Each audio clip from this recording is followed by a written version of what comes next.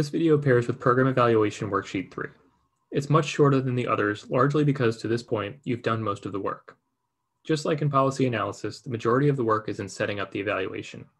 By the time you've collected your data, you've already determined what it means. This step should be taken seriously, however, as it's ultimately what the client will be looking for, and your interpretation could have serious implications for the program going forward. Your interpretation of your findings must be based on the evaluation you set up, and you should be prepared to defend your findings. You will use the data from the sources you've already identified. These are the results of your evaluation. It's important to show this data before drawing any conclusions from it. You want to be completely transparent. Now you're ready to begin your interpretation. Where does the data fall in relation to your predetermined parameters?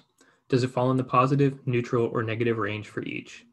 Answer each of your evaluation questions using this knowledge.